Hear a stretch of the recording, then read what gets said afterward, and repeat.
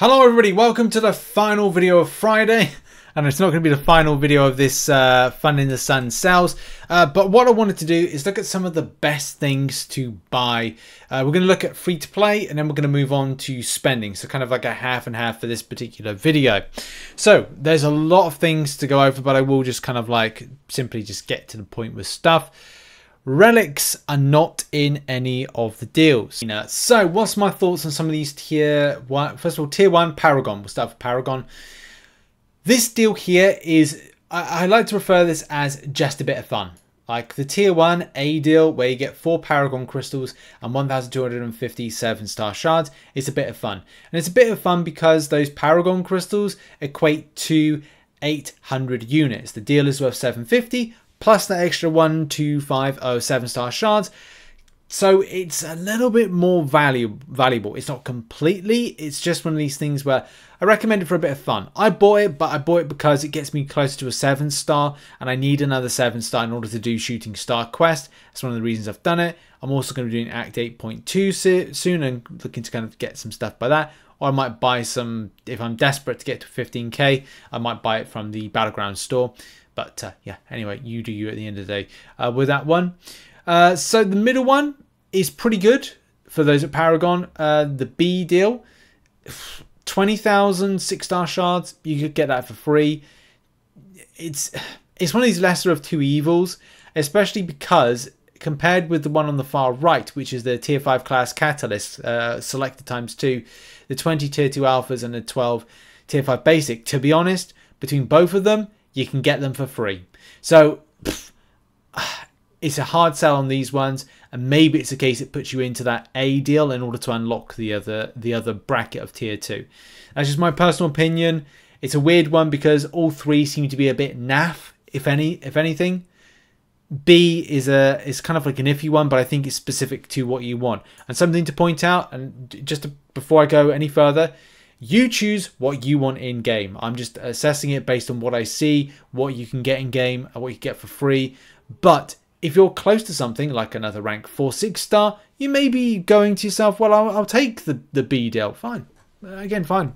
It's absolutely fine. Anyway, moving on to tier 2. In tier 2, there's some good stuff on offer, and it's a bit of a difficult one. It is.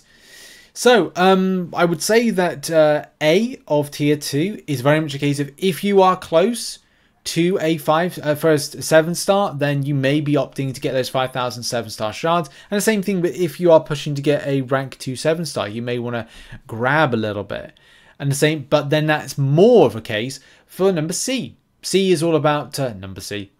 C, because that's all about you getting a selector for a tier 6 class catalyst, which again is important for a lot of Paragon based players that want to push things like rank 5 6 stars and rank 2 7 stars to lesser a degree with that one. But you do get 2 awakening gems with that one, and also 100 signature stones of 6-star. But let's face it, that only one, and that's the problem, is it's an iffy one as well, because there's only one tier 6 class catalyst selector in now, just the one, which causes a problem because then you have to be quite specific. The B one, again, this is a pretty good one if you're looking to strengthen your roster. So a roster strengthener, and then the other two either side, A and C, are about roster evolution.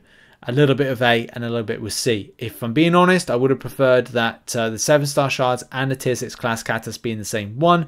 It's an iffy one to unlock than the further one. So choose what is best for you when it comes to, are you ranking up a champion?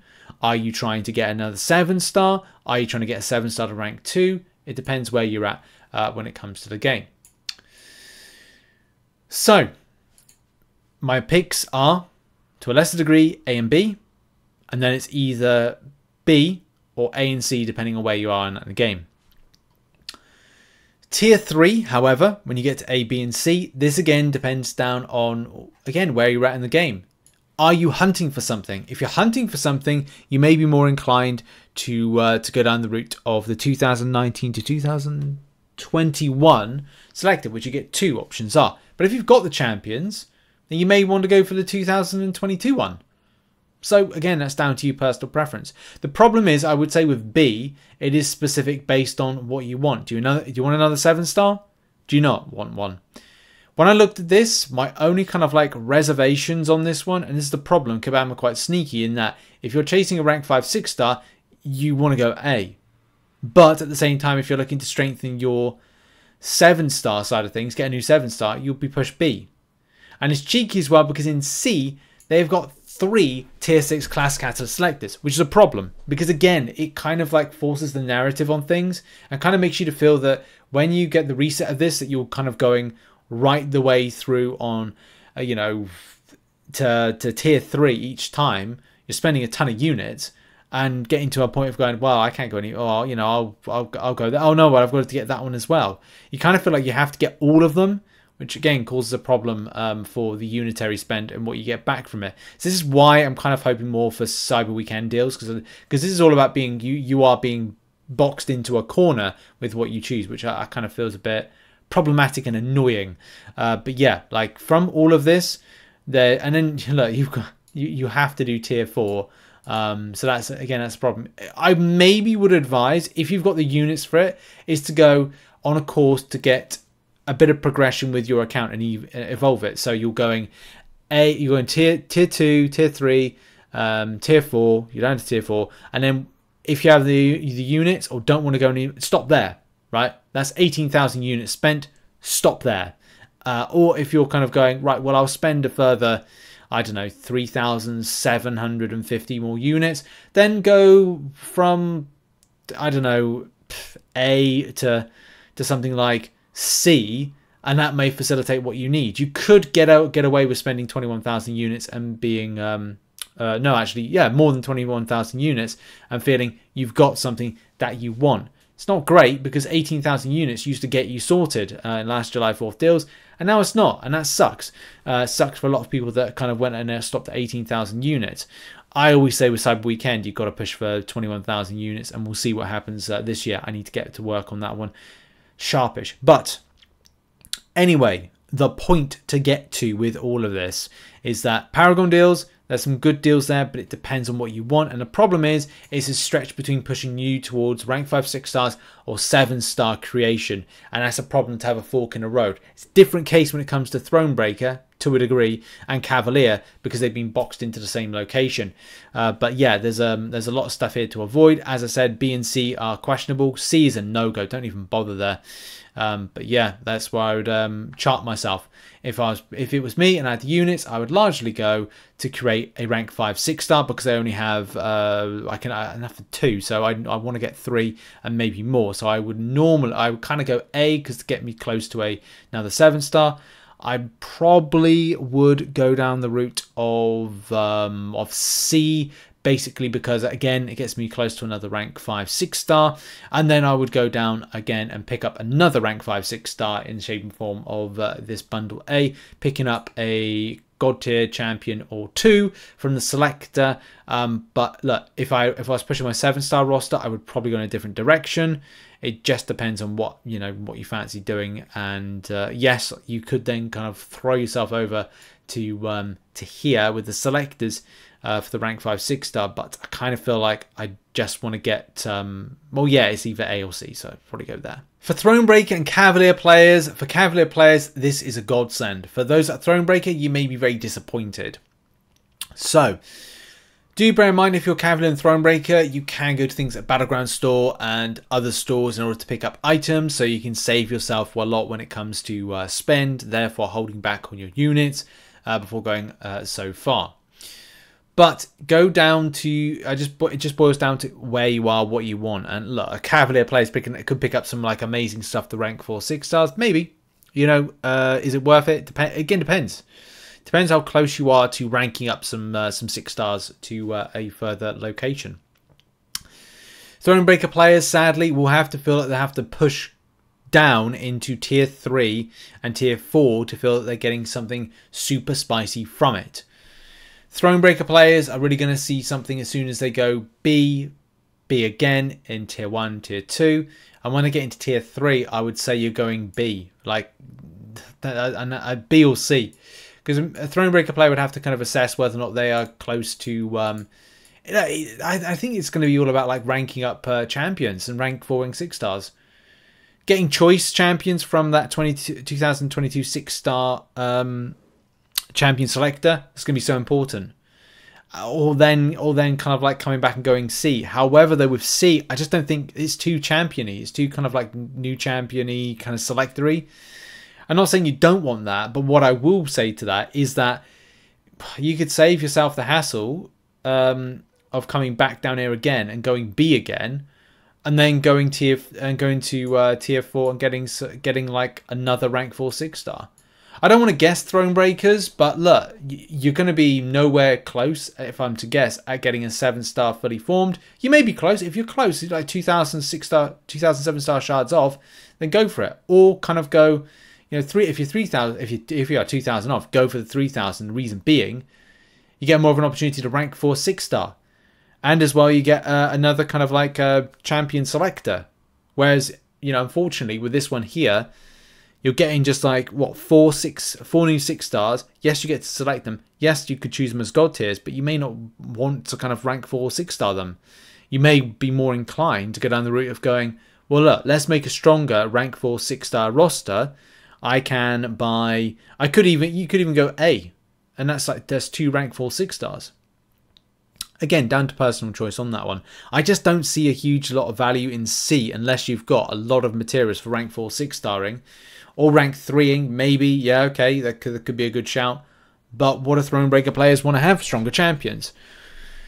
Yes, they want to acquire champions, but let's assume that you are acquiring them left, right, and centre. Featured crystals are the way to go. Featured 6 stars. You get a lot of kind of champions that were recently introduced into the game. I know a lot of people do that. So again, that's the thing, isn't it? Did you have enough 6-star shards? Were you more inclined to kind of go down that route of there? As I said, sadly for Thronebreakers, my personal opinion is you've got nothing on offer to you until you reach the kind of like latter tiers. And especially if you are choosing rank 4 6-star materials. Which, look, if you go B again, and then go down to A, then yes, you get rank 4 6 stars, and then obviously go down to tier 4. So yeah, there's some stuff on that. If you're a Cavalier player, you may be a bit kind of overwhelmed because there's going to be stuff that may be beyond your progression title. Rank 4 6 stars for Cavalier players. Come on, that's something that's pretty nice. That's honestly, if I was a Cavalier player and I had 40,000 units, I'd look at this event and be like this is a godsend. Cavalier players have been looked after by Kabam. Ridiculous. But yeah, like, go for what you feel is going to be good for your roster and progression. But as I said, you'll be able to get some stuff that's going to take you through some content. So anything's really good for a Cavalier player. But just avoid things like, C, which is C of tier A, mainly because you can get a lot of that stuff for free, unless you really need that stuff to kind of progress further with stuff. A is an iffy one, but again, it's down to shards. It just depends on what you want.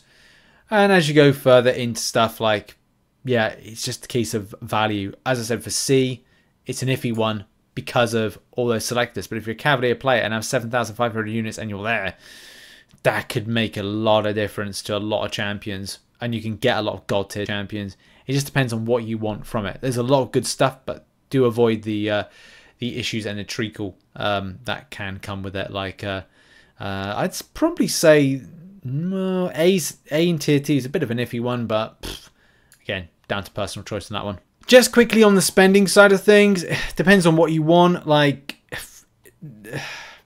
do bear in mind, like, spending on this game is a difficult one because it's like you can buy a PlayStation game, an Xbox game, £60. Like, you're spending like $1,000 in order to kind of get some champions that you could get on the banquet event. Crystal will have a bit of a luck with it.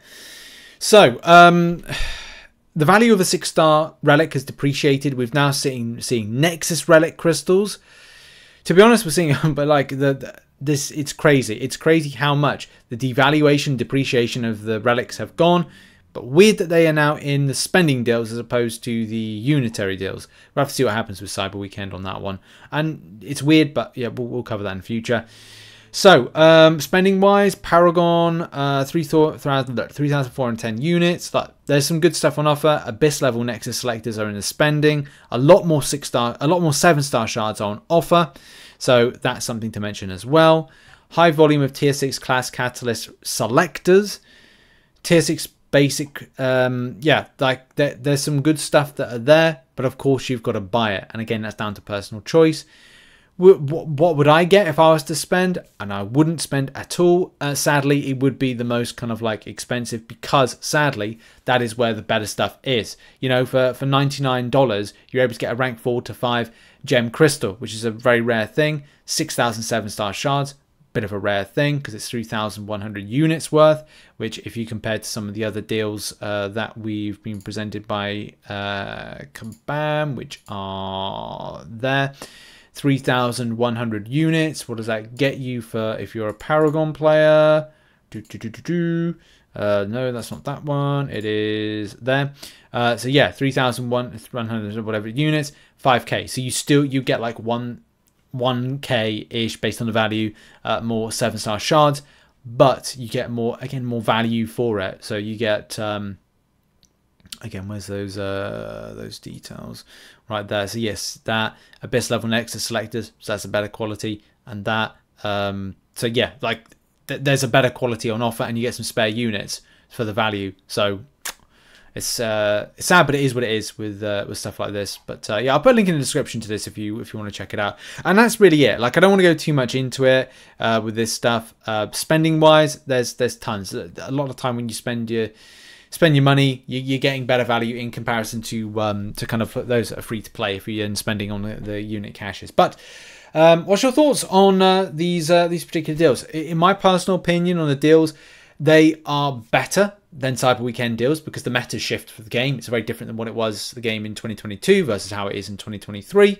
The new setup is better than July 4th deals 2022. That's something we can all say. Cavalier deals are better than they were before. Thronebreaker deals are not, and yeah, you can't change my mind on that. I've seen it on screen. Thronebreaker deals, Thronebreaker players will probably be very disappointed with what they've seen with this one, more so because they've been bolted in with Cavalier players. From a Paragon perspective, it's the split: 7-star shards, 7-star champions, rank 2ing 7 stars, or rank 5ing 6 stars. That's the problem with the split now. We are split. We're starting to split off in different directions. Tier 6 class catalyst, 7 stars that way, and other stuff there. No relics. Cambition is a good thing, but they've been devalued incredibly in the last 6 months. So yeah, more on that I think with Cyber Weekend deals. There are some things on offer. I know players are saying that it's not very good. I would say that from Paragon perspective, they are good, right? There's some good things bad. Yeah, there's some bad stuff, but there are some good things on offer, especially compared with how previous deals have gone and how they've done the setup. But I do agree with players that the way that they have been set out is stinky, and it's stinky because the extent of units that you require to what you get back. I'm looking at things like the solo event, which has just come in with this one, makes the event stinky, because it's kind of forcing you towards a narrative of you have to have at least 36,000 units in order to get some of these chase champions. And that's the problem with this one. I think it's going to be the same of what's to come. And this is why I think you'll need to have more units saved up each and every year for these particular deals. But we'll see if that theory comes to fruition. It's just a case of how it is from this solo event. But that's been the video. Hope you enjoyed it. Hit the like button, subscribe, check out some other content located on screen right now. I'll see you all soon. Have a great day. Bye-bye.